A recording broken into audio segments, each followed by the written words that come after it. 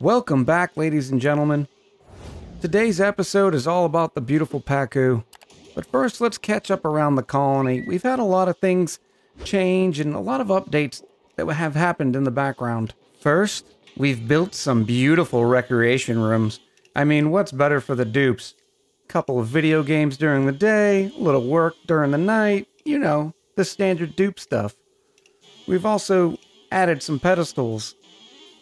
And the reason why we've been adding pedestals is because Elita continues on her artifact hunting missions. Elita is collecting all the space artifacts from the closer asteroids, and then we're going to set our sights on some of the terrestrial artifacts, the ones that are sitting on the asteroids. You may have missed it, but there's a couple more objectives here in the printing pod. Namely, cosmic archaeology. It wants you to study 10 terrestrial artifacts and 10 space artifacts. We're doing decent on the artifacts. We've collected now the robot arm, the self-contained system, the old small obelisk, the office mug, and the bioluminescent rock. But eventually we're going to fill up these pedestals, so that's why we added these pedestals.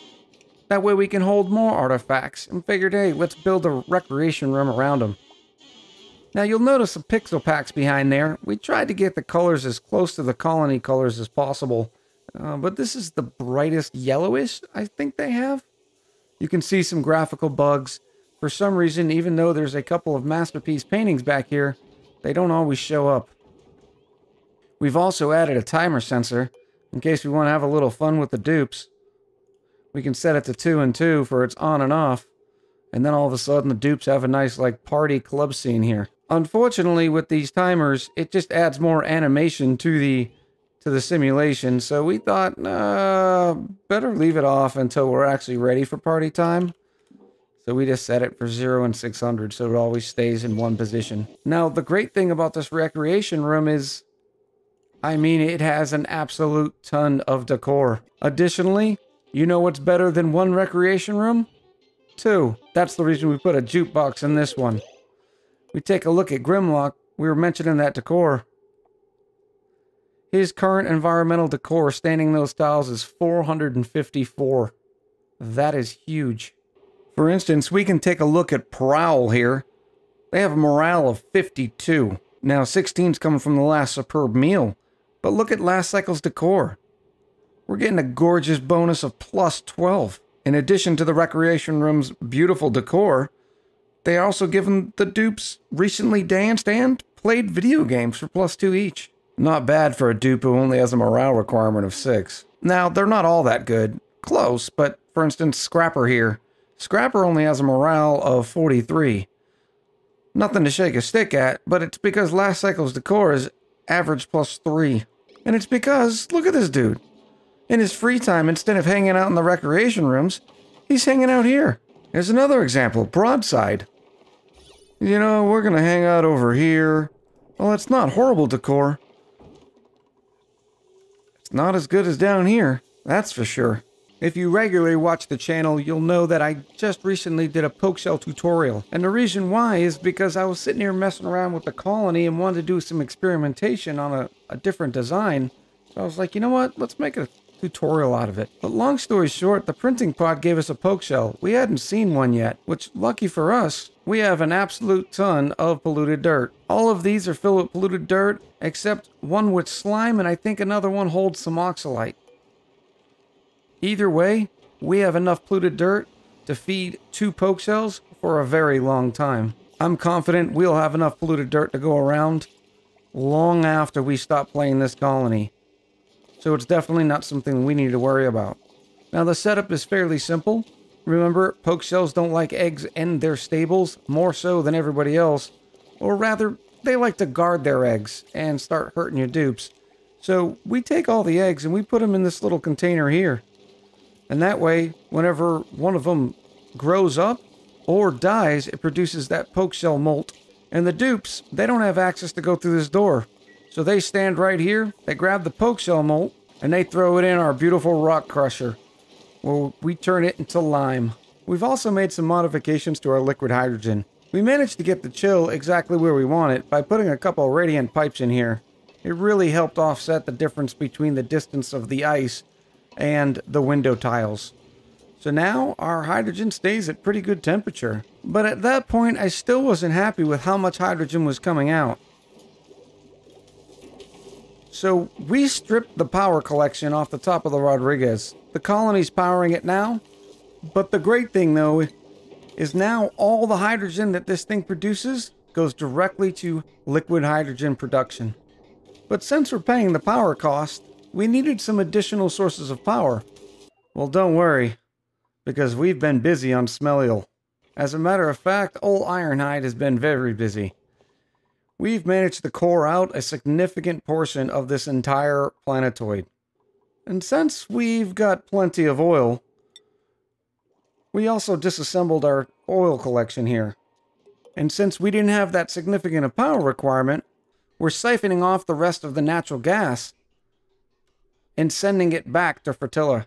Long story short, we've now expanded to 3 natural gas generators, and they do a decent job of supplementing the coal generators whenever they get activated, whenever there is a lack of volcano or geothermal power.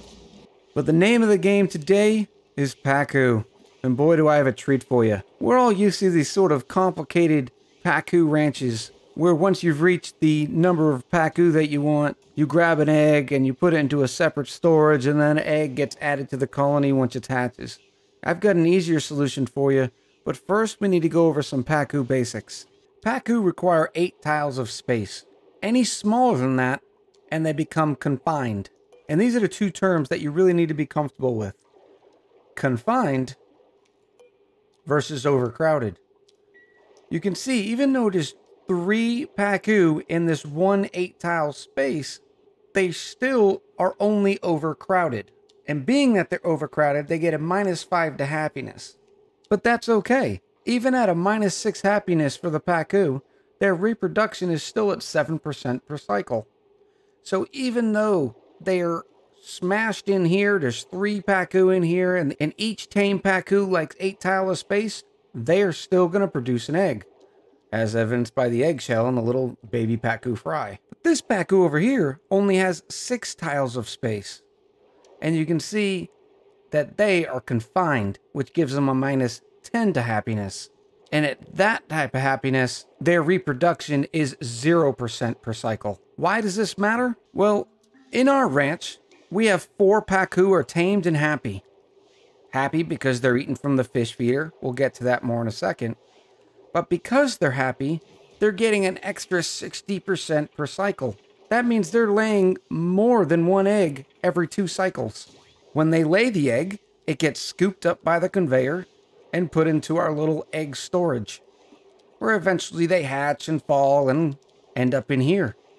And you can see, even though we just started this ranch, there are already 43 Pacu in this space. There's at least 8 tiles in this room.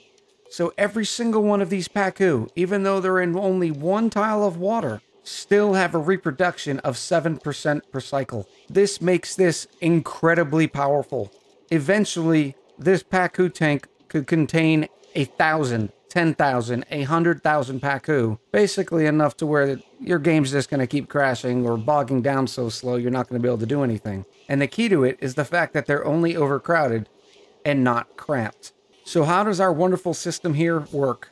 Well, it's fairly simple.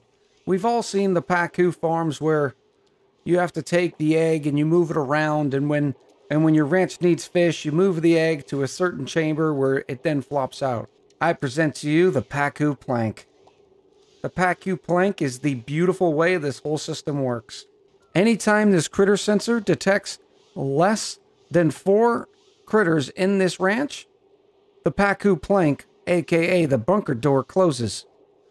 And then when one of these fry eggs hatches, it'll bounce all the way over and then splash into the ranch. When it's open, the Pacu, whenever they hatch, flop over, fall through the bunker door, and then end up in our little infinite Pacu pond. This auto sweeper here is responsible for taking all the eggs out of the infinite Pacu farm and doing the same thing, throwing them up here into our little incubation area. Now, you'll notice there's 2 incubation areas. And that's because we don't want any gulp Pacu or tropical Pacu in here. They have a tropical fry egg chance of 2% and a gulp fry egg chance of 2%. So whenever a gulp or a tropical fry egg is hatched, they're loaded into this conveyor loader. Here's an example of a regular fry egg just getting scooped up. But if it was a gulp or a tropical fry egg, it would come to this conveyor loader and go across these rails and dump into this one. And the reason is simple. We don't want any gulp or tropical in here. Gulp Pacu turn polluted water into fresh water. And then you're starting to play around with water versus polluted water, and then you have a huge mess. Here's an example right here of a Pacu fry that just hatched and bouncing his way to the infinite Pacu pond. A couple of other notes. To get Pacu started, you really need to get them tamed with algae. There's a bug, or it's not as consistent when you're using seeds. Now, as soon as you have your tamed Pacu producing eggs, you can switch it over to seeds. And we don't ever have to worry about running out of seeds, as exampled by our bristle blossoms here. In the original game, they could only eat algae. Now, they can eat any seed and algae. And because we have an infinite source of blossom feeds, that's what we're feeding them. Now, because of that, they don't produce much polluted dirt. In fact, only 0.15 kilos per cycle. They excrete half of what they eat in the form of polluted dirt. We have a conveyor loader here that's responsible for picking up all the Pacu fillets and the eggshells and polluted dirt that they may produce. The eggshells get filtered by this solid filter, and they end up just coming down here with the rest of the eggs as they hatch. Everything else goes into here. The only thing we're caring about is that polluted dirt. We don't have to worry about it going off because as soon as the polluted dirt hits, it goes into our storage bin. Remember, anytime for some reason we have food that goes off, we have an auto sweeper here that's going to pick the polluted dirt up and throw it in this storage bin. And then some dupe's going to come by and grab it and put it into our permanent polluted dirt storage. Pacu will not lay eggs if they're overcrowded and there's an egg in their room. That's the reason why these two little chambers are separated by doors. They're all separate rooms. You can see here we have 16 eggs waiting to hatch in this room. There are 0 in here right now because, well, no Pacu have been laying any gulp fry or tropical fry eggs. It's a pretty simple setup. We even have a couple of deodorizers in here to capitalize on all the polluted oxygen being produced. So we are always going to have more clay. So in our ecosystem, we now basically have a infinite supply of eggshells and Pacu. And you know we love the eggshells for the beauty of the lime. An important note about Pacu and their movements. Pacu can go in any direction where there's water, which means their navigational mesh, in other words, where they're heading, is typically more intensive than it is for a normal critter that can only walk on the ground. It's for this reason why this infinite Pacu pond is only one tile. If it was any more than one tile, it would have to compute where each of these Pacu is going back and forth. And that would be a very big headache. Even with just one tile, eventually the game will not be able to handle it. Some additional details on the Pacu. They only live for 25 cycles, 5 of which they're a Pacu fry, in other words, a Pacu baby. As luck would have it, this Pacu is reaching the end of his life cycle. He's 25 of 25. So we're going to get to see the Pacu plank in action. That Pacu just passed away, and our Pacu plank is closing. This critter sensor says, hey, there's not above 3. We need to do something about it, and it shuts this bunker door. And here we have a beautiful Pacu fry hatching. We'll go ahead and fast forward this so you can watch the Pacu fry walk the plank. And that's it. Now the critter sensor knows there's 4 Pacu in here, so it opens the door again. When it does, any eggshell drops down, and it'll get picked up by our beautiful auto sweeper. Unless, of course, a dupe got the errand before it did. Now, the only wrench that you can throw in this system is in the rare case that 2 fry eggs hatch at the exact same time. In that case, you'd have 2 Pacu flopping across the plank and dropping in, which means there'd be 5 Pacu in this tank and not 4. And with 5 Pacu in this tank, they would then get overcrowded and their reproduction would drop to 7% per cycle instead of the beautiful, happy reproduction rate of plus 900%, which equates down to 60% per cycle. But it'll self-regulate. Remember, these Pacu only live for 25 cycles. Eventually, one of these Pacu will die, then there'll only be 4 Pacu in here, and everything will be right as rain. In addition to the beautiful eggshell production and the little bit of polluted dirt, we also have the bonus of now having some beautiful Pacu fillets. And what does that mean for us? Surf and turf. With 1,600 calories of cooked fish and 4,000 calories of barbecue, we get a beautiful surf and turf. So we bring all the Pacu fillets down in here. The electric grill scoops them up, turns 1,000 kilos of Pacu fillet into 1,600 kilos of cooked fish, and then transfers it over to the gas range, where we get the beautiful surf and turf. And there's Sideswipe and Moonracer eating some beautiful surf and turf now. Unfortunately for this series, you'll notice that it's cycle 1,700. We've played this one colony for almost 120 hours. Well, that's a lot of time. Now, we still have a few more things that I want to do, and we're definitely going to make it to cycle 2000. I don't think we're going to be able to round the circle with the gas range productions. Quite simply, I don't think the simulation can handle it. We have a lot of automation around the map. We have a complete colony on Smellio that we're cleaning all up, which it will get a little bit better as we sweep the rest of this up.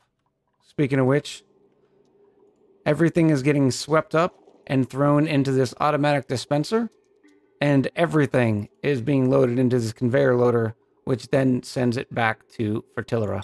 I mean, we have a ton of stuff in this pile. Eventually, we're going to have an entire planetoid's worth. I wanted to take a moment to discuss the Pacu plank and why we chose a bunker door for it. We're here on a test map, and you can see I got a small polluted water pond with a couple of Pacu in here.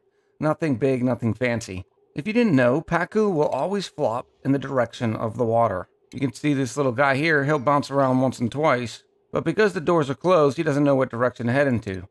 But as soon as I destroy these doors, he knows exactly where the water is and jumps on down. So back to the question, why the bunker door itself? You can't use the pneumatic door because the critters will just fall right through it,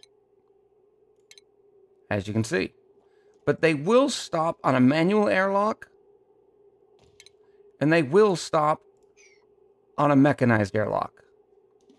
And in each time, they'll bounce and flop down and head towards the closest point of water. Now, one more time, just because it's fun to drop Pacu. There we go. Let's drop a bunch of Pacu. So if the Pacu go through the pneumatic doors and stop on the manual airlocks, the mechanized airlocks, and the bunker doors, why'd we choose the bunker door? Well, in this example, the way this stable came out, it was sort of for 2 reasons. First, we didn't want the auto sweeper to be close enough to be able to grab the eggs right out of the conveyor chutes. But we did need the auto sweeper to be close enough to grab from the pond. The second, well, because the bunker door is bigger and it looks more like a plank. Now, I'm sure there's a lot of modifications to this design you can do. Whatever works for you, that's the best method in my book. I suppose we could have used 2 mechanized airlocks and connected them both to the automation, and then they would be just as long and they would open and close faster. Let's try that out and see if we like it better. Alright, we have the Pacu Plank 2.0 installed. Now we just got to get rid of a couple of Pacu to test it out. Here, fishy, fishy, fishy. Here's our first little test fishy now.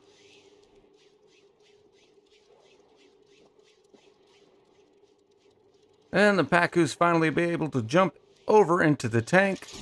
The doors open, the eggshells drop, and the Pacu falls in. And now that the doors are open, the next fishy drops down and is going to head into the infinite Pacu pool. I don't know, we might leave it with the mechanized airlocks. I do kind of like that they open and close much quicker. Either way, I'm sure all of you will come up with some interesting designs using the Pacu plank yourself. I can't wait to see them and hear about them. I hope you had as much fun watching this episode as I did creating it. Talk to you soon.